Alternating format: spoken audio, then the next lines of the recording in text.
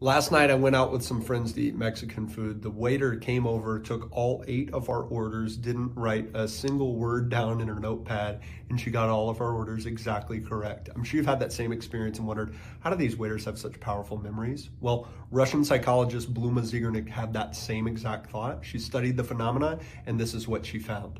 The brain does a much better job of remembering incomplete tasks than it does completed ones. So we call this the Zeigarnik Effect. Here's how it can help you in your business. First, by avoiding procrastinating. If you trick yourself into simply starting a project by saying, I'll only work on this for a minute, I'll only work for 60 seconds and then I'm done, your brain will have this open loop and you will be compelled to continue working until the project is completed.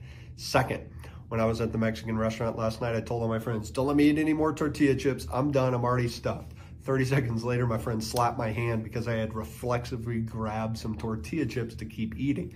So when we have incomplete tasks, whether it's brainstorming new ideas for a project that's outside of our main revenue source or a big pile of tortilla chips sitting on the table in front of us, if we start it, our brain will keep us moving forward until that bucket of tortilla chips is completely empty. So avoid projects that are outside of the scope of your narrow focus that will pursue you or move you towards your aim.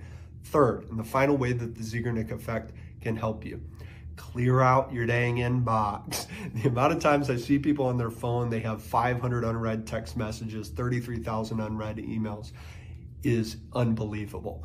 All of those unread notifications, unaddressed tasks are sitting there in the back of your mind causing stress that's inhibiting your ability to make critical decisions in your business on the things that you need to be focused on. So close loops. The more loops you can close, the more energy and thoughtfulness you can put towards the open loops on the big rocks in your life.